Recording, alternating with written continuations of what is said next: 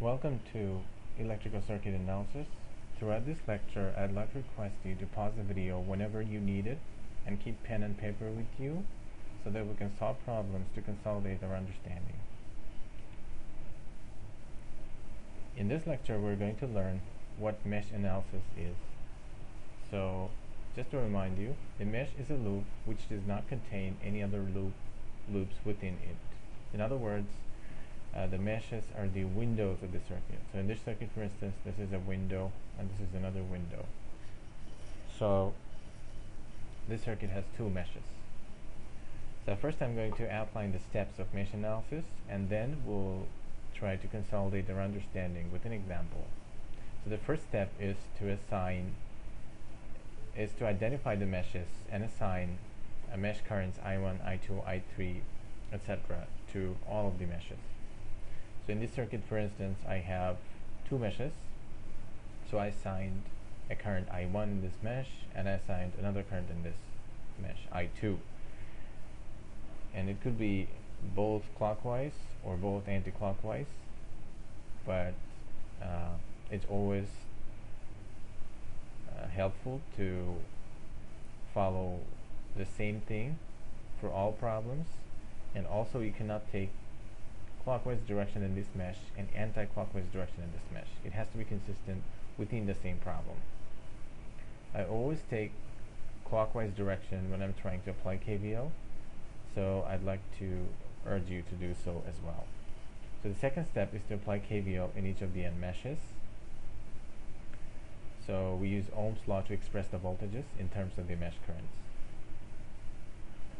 So if you don't know how to write KVL equations, please check out my KVL video as well, KVL lecture as well, where I describe in detail how to write KVL. So we have two unknowns in this equation, so we need two equations.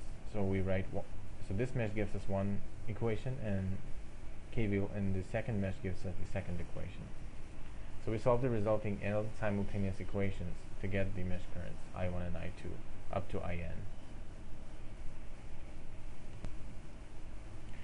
So let's look at it with an example.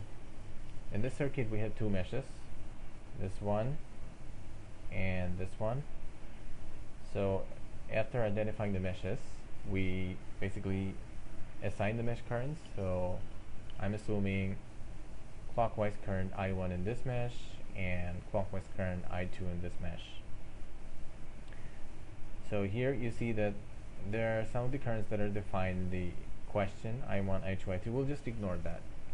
We will assign mesh currents, we'll assign the variables in our own way. If there is any current defined in the question, we'll just ignore that. And if we have to determine I1, I2, I3 here, as defined in the question, we'll at first determine our defined currents, small I1 and small I2, and then express these three currents with respect to our currents to determine capital I1, capital I2, and capital I3. So we'll talk about it later. So let's write the KVL equations. So if we go clockwise, we see the negative terminal of this voltage source, so we write minus 15 here. We know across the resistor we always have voltage drop, so it's 5I1. In this 10 ohm resistor we have two currents. This 10 ohm resistor is in mesh 1 and also in mesh 2, which means I1 is going from bottom to top, and I2 is going from, I1 is going from top to bottom in this direction, and I2 is going from bottom to top. So the resulting current in clockwise direction is I1 minus I2. That's why we write I1 minus I2 here. And as we go clockwise, we see the plus terminal of this voltage source. That's why we write plus 10 is equals to 0. So each term here is a voltage across an element. In this mesh, we encountered 4 elements, which is why there are 4 terms on the left-hand side of this KVL. 1, 2, 3, 4, which represent, each of these terms represent the voltage of a particular element. Here I've assumed that the voltage drops are positive and voltage rises are negative. So please pause this video and try to write the KVL for mesh of I2, and then we'll match our answers. So please pause. So hopefully you've been able to write this. So again, we go clockwise, minus 10, and then we need the clockwise current, that is the current that goes from bottom to top in this 10 ohm resistor. So the I2 goes from bottom to top, and I1 goes from top to bottom in the opposite direction, which is why the total current from bottom to top, or clockwise direction here, is I2 minus I1. That's why I write 10 I2 minus I1 here. In this 6 ohm resistor, this I2 current flows, and in this 4 ohm resistor, the only current that flows is I2. That's why 6 I2 plus 4 I2 equals to 0. We have two unknown I1 and I2 and two equations.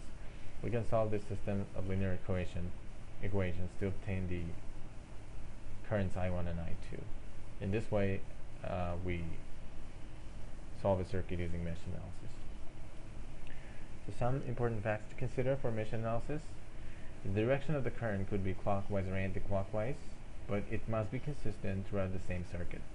So in the same circuit, you cannot take clockwise in this mesh and anti-clockwise in the other mesh. I always suggest, again, I urge you to always consider clockwise direction.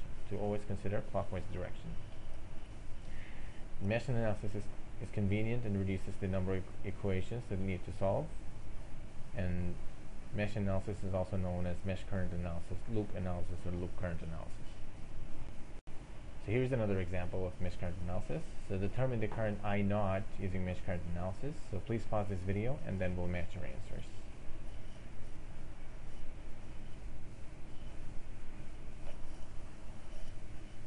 So hopefully you've been able to solve this problem. Here the meshes have been identified and the mesh currents are already given, so we don't have to do the first step. So if we write KVL in the mesh of I1, we start from here and go to clockwise direction. And as we go to the clockwise direction, we see the negative terminal of this voltage source, so it's minus 24. And then we arrive at this 10 ohm resistor. We're going in this direction, that is top to bottom. So we need the top to bottom current. So I1 goes from top to bottom, but I2 here goes from bottom to top. In other words, minus I2 goes from top to bottom. So the total top to bottom current, or the total clockwise direction current through this 10 ohm resistor is 10 I1 minus I2. In a similar manner, the current that goes from top to bottom in this 12 ohm resistor is I1 minus I3. Okay, so our KVL accounts for all these three elements, this one, and this one, and we equate it to 0. Another easy way to remember is that when we have a resistor that exists in multiple meshes, we first write the current of my mesh minus the current of the other mesh. See, the current I1 comes first in this equation, where we're trying to write the KVL for I1. Okay, please pause this video and write the KVL equations for I2 and I3, and then we'll match our answers.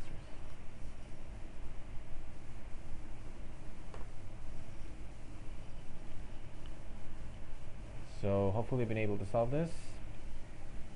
And I0 here is the current that goes from top to bottom. It's something that's defined in the question. We did not define these things. We defined only I1, I2, and I3. We did not define I0 here, capital I0. So if you're trying to determine capital I0, we need to see what is the current that goes through this 10 ohm resistor top to bottom.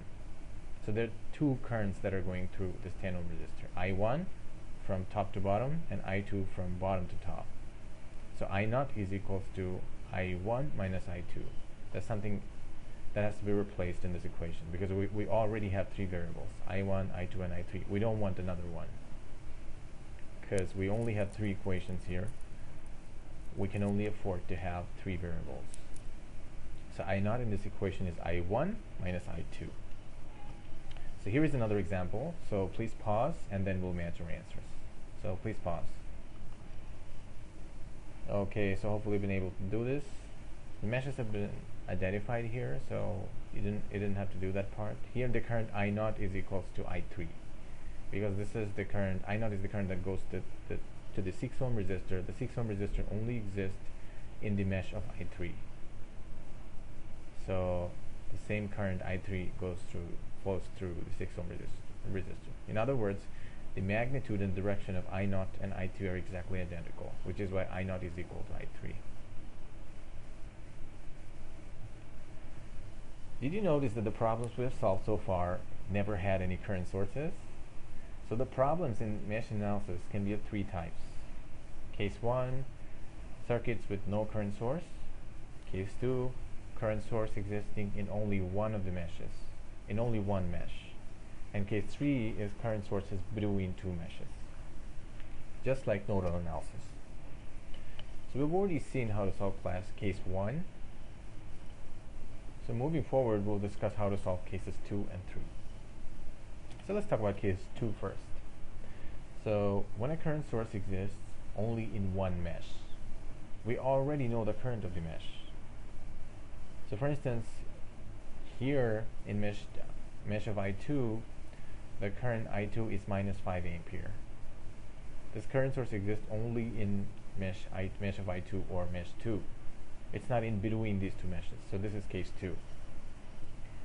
If this happens, if case 2 happens, we already know the current of this mesh. So I2 here is minus 5 ampere. Why minus 5 ampere? Why not 5 ampere? This is because we have assumed I2 is going clockwise. If we go clockwise in this branch, we go from bottom to top, but 5 ampere is going from, if we go clockwise in this branch, we go from top to bottom, but 5 ampere is going from bottom to top. In other words, I2 is clockwise, 5 ampere is anti-clockwise. So it's opposite. I2 is the opposite current of this 5 ampere, which is minus 5 ampere. Okay, so when a current source exists in only one mesh, it makes our job easier. We don't have to write KVL for this mesh. We can just write the KVL for this mesh and determine I1. We already know I2. Now, if current source exists between two meshes, just like this one, so this 6 ampere current source exists in both the mesh of I1 and mesh of I2, then what we do is that we create a super mesh by excluding the current source and any element connected in series with it. And just like nodal analysis, we assume that the current source and anything that is in series with this current source is gone, and we write one equation for both of the meshes, and we call this a super mesh. So how do we write the equation of KVL of super mesh? So here I'll just imagine this current source and the resistor in series with this current source is gone. So the KVL at super mesh is minus 20 plus 6 I1 plus 10 I2 plus 4 I2 is equals to 0. So we're just imagining this current source and this resistor is gone. As we can see, the currents are different, I1 and I2, which indicates that it actually doesn't go away. I mean, we cannot just change the circuit like that. So we're just assuming or imagining that the current source and the resistor is gone. Now we have two unknowns in this equation, I1 and I2, and we only have one equation. How do we solve this? We cannot solve this with only KVL. So we need to take KCL at this node or at this node. That is including the branch which contains the 6 ampere current source, because we already know the current of this branch. So if we take KCL, we end up with the other equation, after which we can solve this systems of linear equations with two variables and determine the currents. So that's how you solve problems that is of case 3. In other words, circuits that contain a current source that exists in two meshes. So here's another problem. Let's pause this video and then we'll match our answers. So please pause. So hopefully we've been able to solve this. So we'll imagine that this 3 ampere current source and this 1 ohm resistor does not exist, and our mesh will consist of this 6 volt voltage source, this 2 ohm resistor, this 4 ohm resistor, and this 8 ohm resistor. And we write the KVL of this mesh as usual. Now, we discussed nodal analysis in the earlier lecture. How do we choose between nodal and mesh analysis? So if a circuit is given and you're free to use any method you want, and you're trying to choose between nodal and mesh analysis, what we do is that we count the number of non-reference nodes in that circuit, and we also count the number of meshes in that circuit. If the number of meshes is greater than the number of nodes, non-reference nodes, we use mesh analysis. Why? Because in nodal analysis, the number of non-reference nodes is equal to the number of unknowns, is equal to the number of equations. Similarly, in a mesh analysis, the number of meshes is equal to the number of unknown currents, which is equal to the number of equations we need to determine those unknown currents. So we take whichever one is smaller for us. Actually, there is a typo here. It should be if number of meshes is less than number of nodes. We use mesh analysis. So whichever one is smaller, because in this circuit, for instance, if we use nodal analysis, we have, let's say we ground here. So the number of non-reference nodes is 1, 2, 3, 4, and 5. So it will result in 5 unknowns and 5 equations. But if we take mesh analysis, it will only need 2 equations and 2 unknowns to solve. So in this circuit, mesh analysis is much easier to do than nodal analysis, and it's a better choice than nodal analysis. So please ignore this typo here. It should be if number of mesh is less than number of nodes, use mesh analysis. Otherwise, use nodal analysis. So count the number of meshes and count the number of non-reference nodes, and do the analysis whichever one is smaller. Now, when deciding, also consider voltage sources between a node and a reference, and current sources in mesh, since they simplify the calculations. So if you can ground in a manner, cleverly ground, such that you know the voltage of this, because if you ground here, we already know this voltage. This voltage is 36 volt. That reduces an unknown voltage, as opposed to if you ground here, for instance, we don't know this voltage. If you ground here, we have more unknowns than if we ground here. So if you can cleverly choose the ground such that we can reduce the number of nodes in nodal analysis. So hopefully you have a clear idea on nodal analysis. Thank you for your time.